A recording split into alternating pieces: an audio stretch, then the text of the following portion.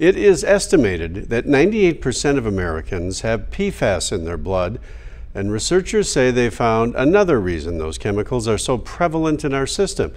PFAS have now been found in the food we eat, and a new study looked at how much of the chemical is in pesticides used in the agriculture industry. Researchers found that apples, corn, kale, spinach, strawberries, and wheat are frequently sprayed with PFAS-containing pesticides. And they say those pesticides are applied to tens of millions of farm fields across the U.S.